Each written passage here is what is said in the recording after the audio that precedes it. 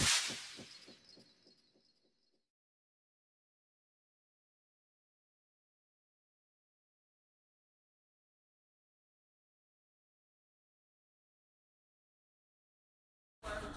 this is the Boxing Junkie coming to you from Baltimore. I know you enjoyed your weekend as much as I did. I'm not religious, but the boxing gods definitely blessed us. Now let's get into the most significant win first, and the most impressive win to me. Jamal Charlo versus J-Rock Williams. Excellent fight. I picked J-Rock to win, and before I start, I called Jamal Charlo a weight bully. And peace to the Fox Strikes. He was in my comment section and said that J-Rock was a weight bully too. I agreed to that, but I think it was clear in the fight that J-Rock is a 154-pound fighter, and Jamal Charlo is a true weight bully who came in the size of a super middleweight. But, you know, he did what he had to do. Both the fighters started off trying to get off on their jabs. Charlo just had a better jab, more power. You know, he had a jab that floored Williams in the second round. And, you know, it was the first time Williams has been knocked down. He was trying to get himself back together, but he was having some trouble, if I remember correctly. But then he landed I believe it was a right hand that got him back into the fight, and he survived to the end of the second round, which I'm surprised he got out of. If it wasn't for that right hand, he wouldn't have got out of it. But this fight here was really impressive. J-Rock was putting on some real nice moves in the ring, showing why I picked him. He's just a more clean-cut fighter, but he was just overpowered, and Charlo seemed to be able to pull the trigger when there were little tiny openings that were taking J-Rock a little more time to find. It seems like Charlo can just pull the trigger right when he sees it without even thinking, and that made the difference in the fight. But major props for two young fighters getting in. You know, not waiting, not thinking the fight needs to marinate and all the bullshit we put up with nowadays as fans. So, yeah, props to Al Heyman and Richard Schaefer and all the crooks it took to put this together. And the second knockdown in the fifth round, the second knockdown of the fight, I'm really surprised J-Rock got up after that. That was one hell of a uppercut he ate, and just a great performance by Jamal Charlo. He's obvious that he's more dominant than his brother.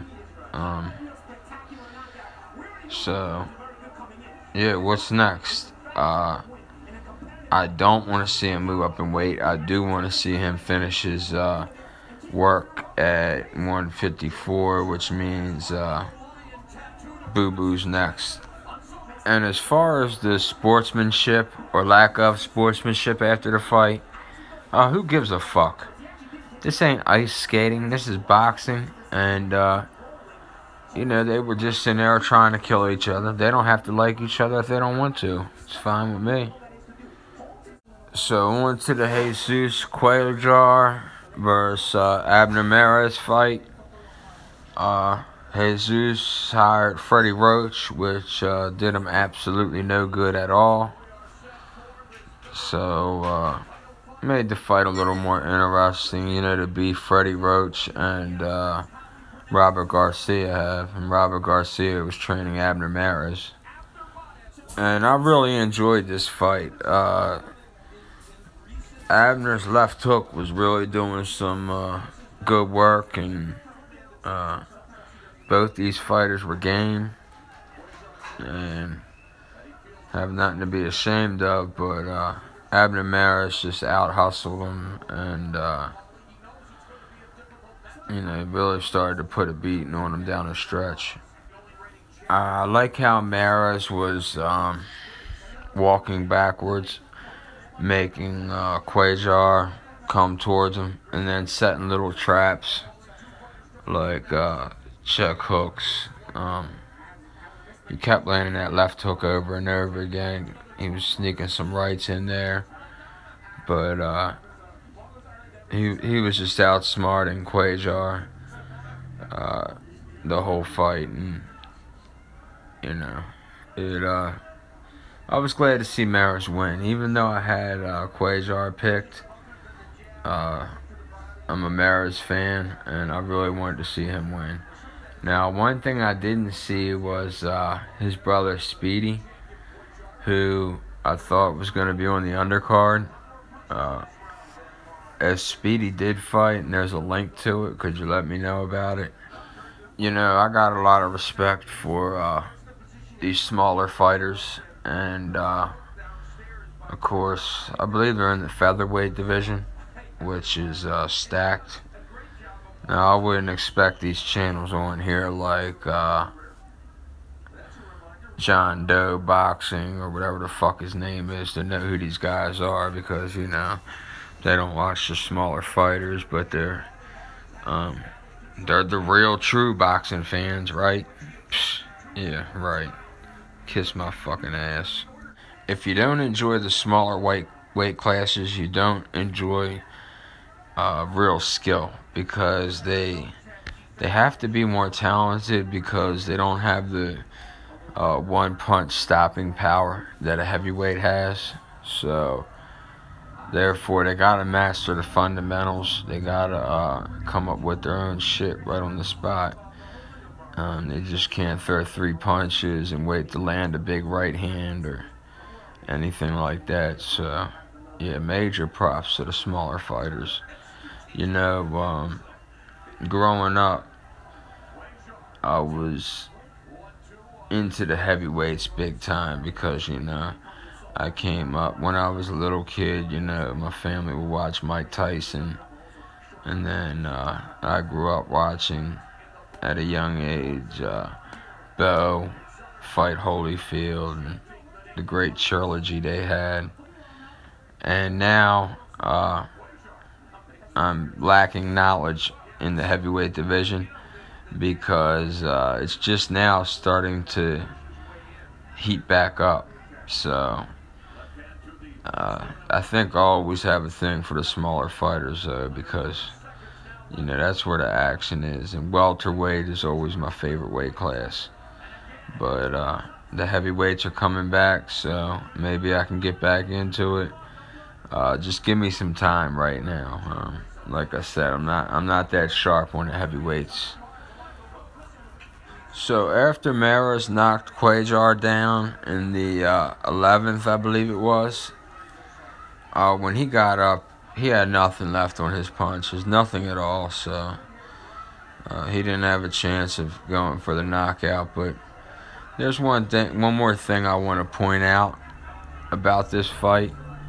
On this channel, I will always point out the fucked up corruption that's going on in boxing, especially with the judges. So just keep this in mind. The 3 judges were Max DeLuca, Dave Moretti, who have no shortage of fights that they've fucked up real bad between the 2 of them, and then Kermit Bayless. If you're not familiar with Kermit Bayless, you're definitely familiar with his twin brother, Kenny Bayless, who seems to be competent, but then again, not competent, depending on who he's protecting. So Kermit Bayless seems to be the same way. So I'm just going to let you hear the scores, and I'm going to post my scorecard right above. A split decision. Judging ringside, Max DeLuca scores the bout 117 to 110 in favor of Abner Mares. Judging ringside, Kermit Bayless sees the bout 115 to 112 in favor of Jesus Cuellar. And judge at ringside, Dave Moretti sees the bout 116 to 111 in favor of the winner and the new WWE. See, so Kermit Bayless. I guess the corrupted rotten apple don't fall far from the tree in his fucking family. Now, on to the heavyweights. Real quick, just something about Eric Molina. I always looked at him as a bum. Then he fought Wilder. And I don't know if you, well, I'm sure you remember if you're watching this channel.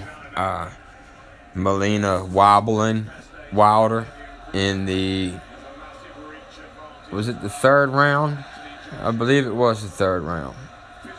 And giving Wilder a lot more trouble than anyone thought he would have gave Wilder. And so be careful what bum you pick if you're Wilder. Now, speaking of Wilder, his technical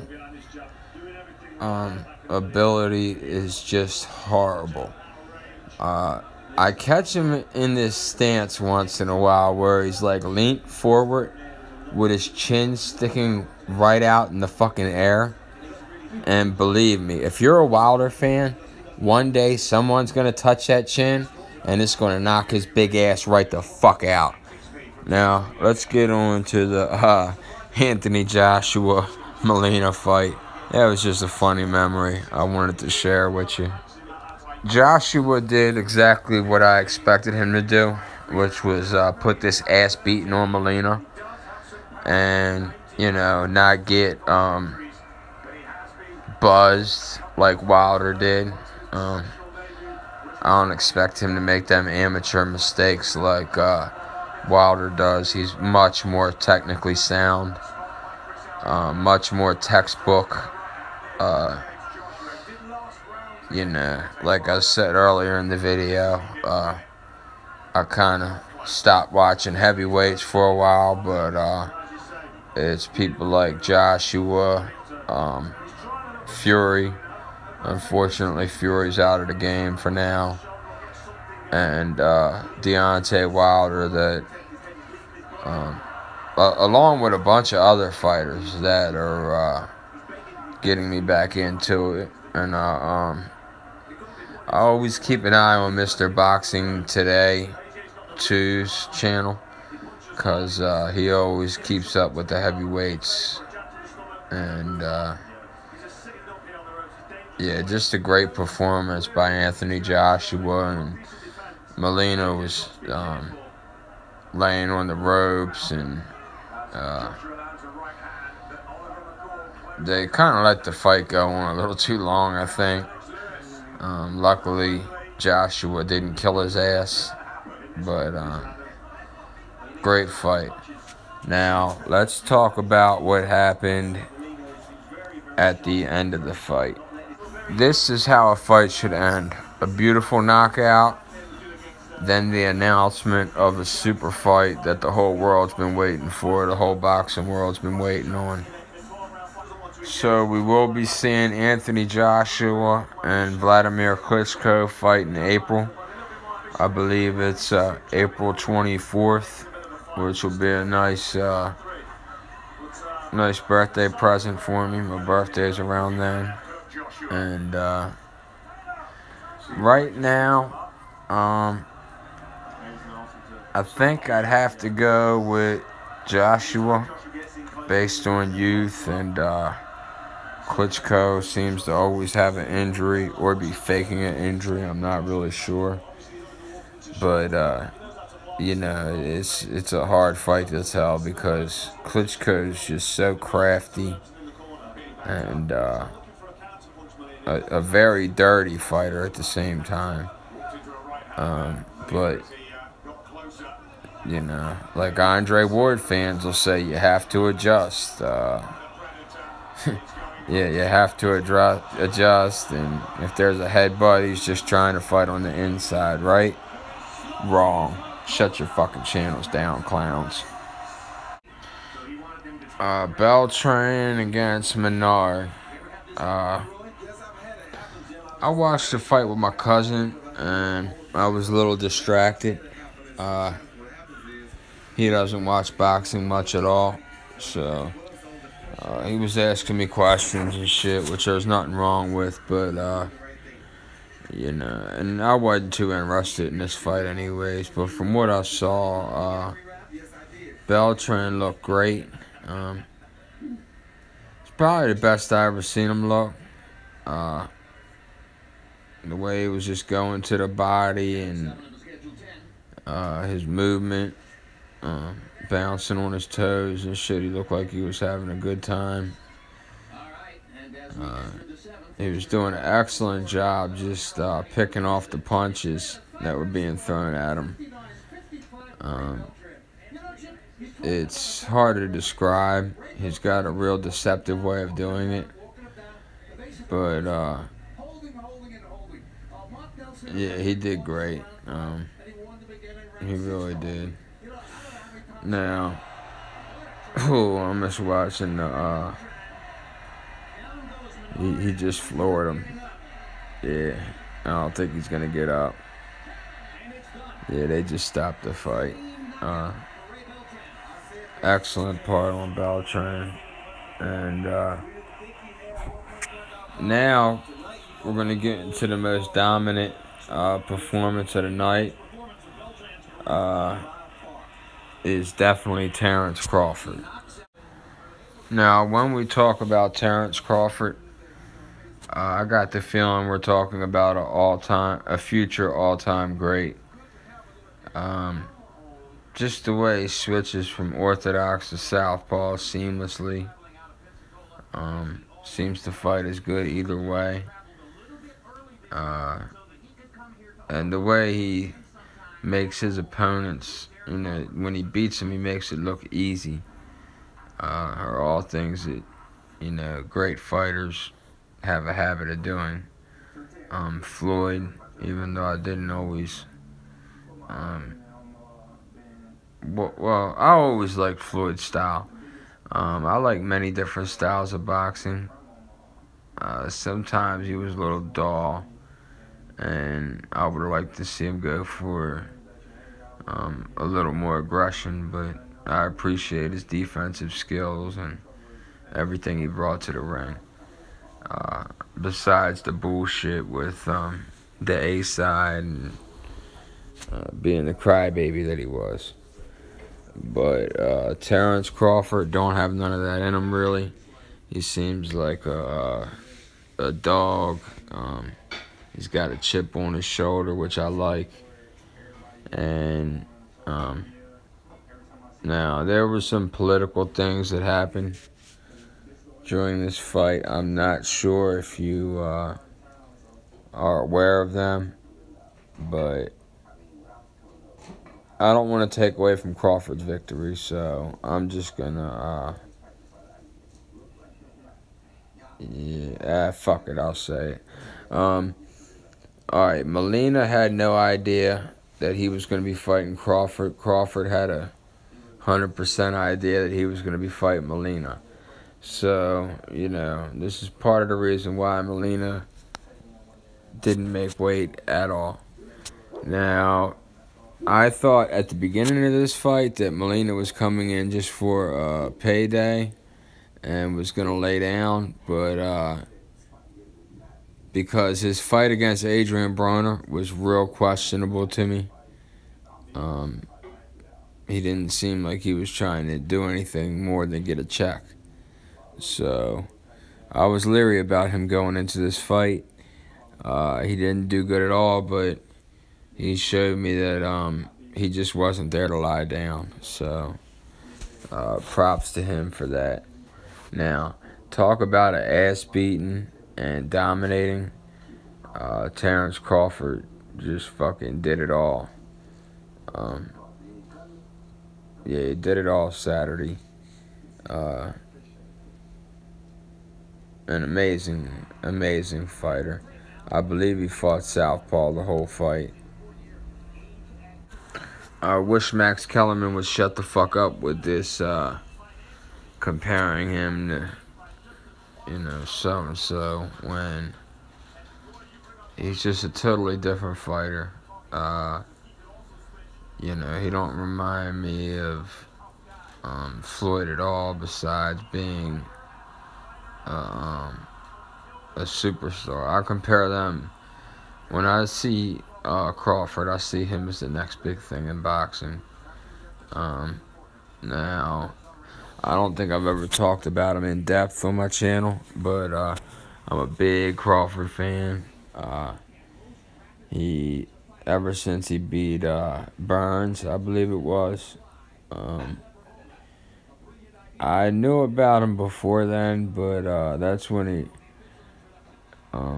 really popped up on my radar, and I really started paying attention to him. Like, this motherfucker's going somewhere, and I want to see it.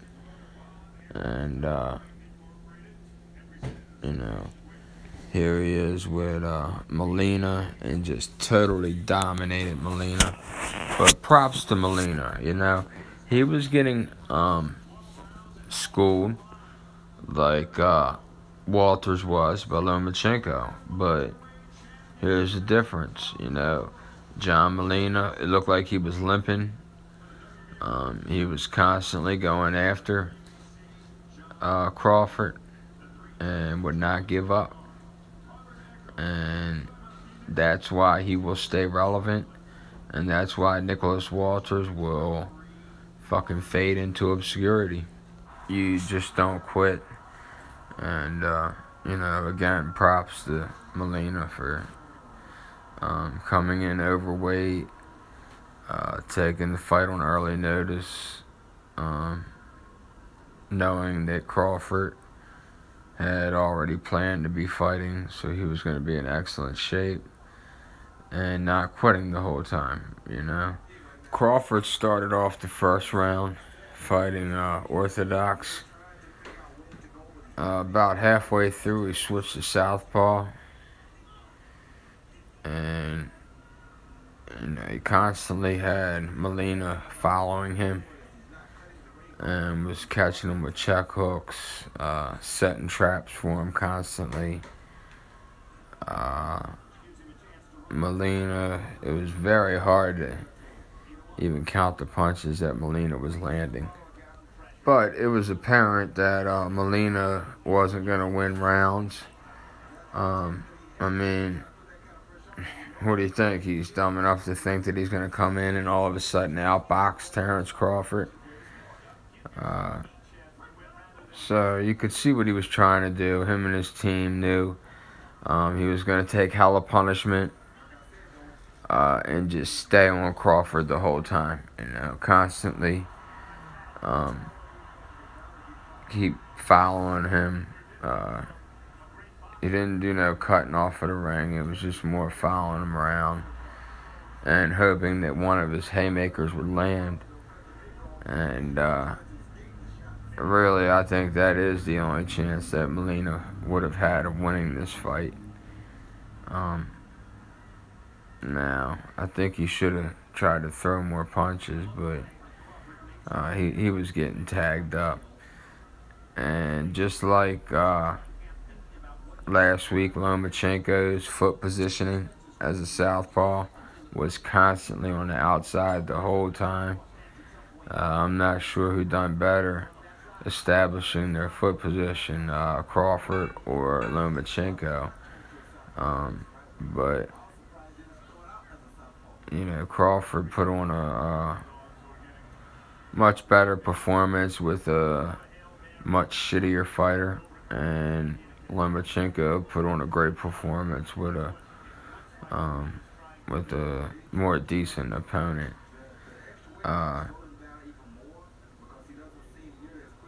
Yeah, just a real dominant performance by Crawford. I'd like to see the CompuBox numbers for this fight, even though we all know CompuBox is flawed. Did he land in 50% range? Someone let me know, please. This had to be one of the most dominant performances recorded on CompuBox. So I would definitely like to see the numbers again. And, Crawford's just one of my favorite fighters to watch. I do got him beating Manny Pacquiao if they do fight. I doubt Manny wants anything to do with Crawford. I think Manny's just hanging around for a few paydays.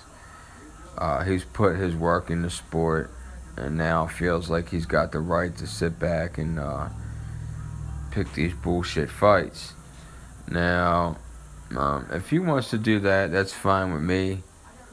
He won't get no support from me for the shit.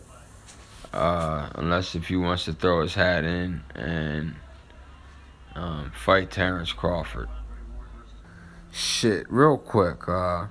Is anyone aware of Molina coming into the fight with a leg injury or injuring his leg after the fight? I mean, during the fight?